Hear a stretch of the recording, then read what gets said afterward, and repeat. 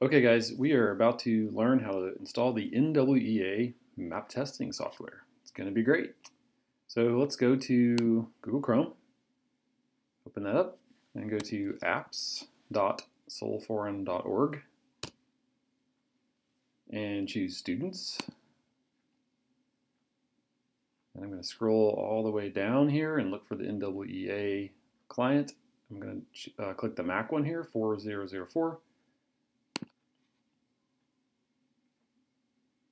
And I'm not going to actually open it right here. I'm going to choose the little arrow next to this and say Show in Finder. And I'm going to two-finger click that and say Open. Don't regular click it.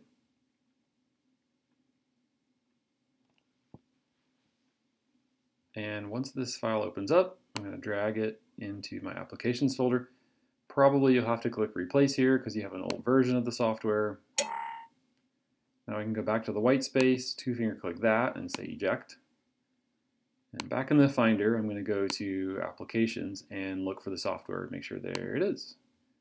Okay, so before I run the software, I have to go back to Chrome and quit Chrome.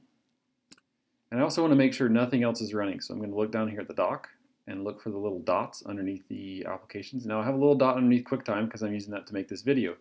In your case, you should see no dots there at all. So under Applications, NWEA Secure Testing Browser, now I can just two-finger click and then say Open. Now when I click this, I might get a couple of windows that say, is it okay if this application controls your computer or has access to your folders or something like that? And those are okay to say.